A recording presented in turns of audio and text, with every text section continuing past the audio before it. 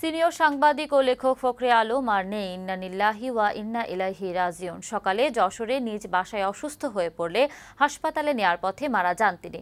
দীর্ঘদিন ধরে ফখরে আলম ক্যান্সারে ভুগছিলেন। সর্বশেষ কালের কণ্ঠ পত্রিকার বিশেষ প্রতিনিধি হিসেবে কর্মরত ছিলেন তিনি। ফখরে আলম বিভিন্ন বিষয়ে 34টি বই লিখেছেন। সাংবাদিকতায় বিশেষ অবদান রাখায় পেয়েছেন বিভিন্ন পুরস্কার ও সম্মাননা। বাদ আসর যশোর জেলা স্কুল মাঠে মরহুমের জানাজা শেষে চাচড়ার পারিবারিক গোরস্থানে দাফন করা হবে। তার মৃত্যুতে গভীর শোক ও দুঃখ প্রকাশ করেছেন প্রধানমন্ত্রী শেখ হাসিনা।